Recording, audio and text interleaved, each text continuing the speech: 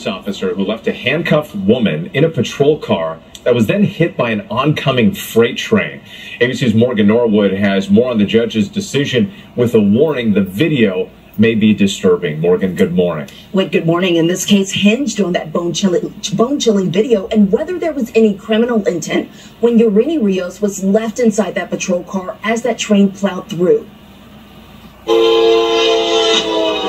It was a heart-stopping moment caught on camera. A freight train barreling into this Colorado police car with a woman handcuffed and sitting inside. The suspect was in the vehicle that was hit by the train. 21-year-old Yoreni Rios miraculously surviving that crash. And this morning, a Colorado judge finding the female officer who placed her in that doomed car guilty of misdemeanor charges of reckless endangerment and assault.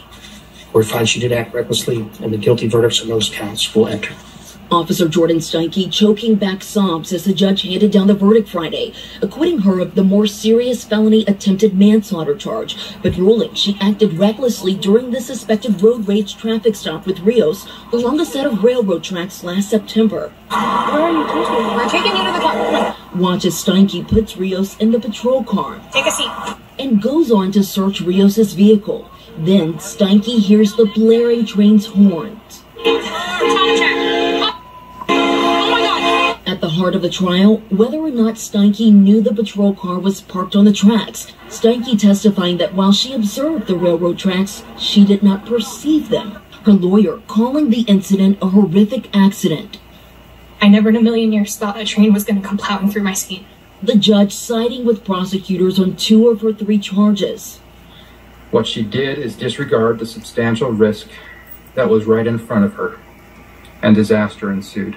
Rios' attorney saying the young mom spends most of her days at doctor's appointments for the extensive injuries she sustained in the crash. She's dealing with all of the physical, mental, emotional consequences of this incident. It's going to be an uphill battle for her for the rest of her life. She will be dealing with the trauma of this incident.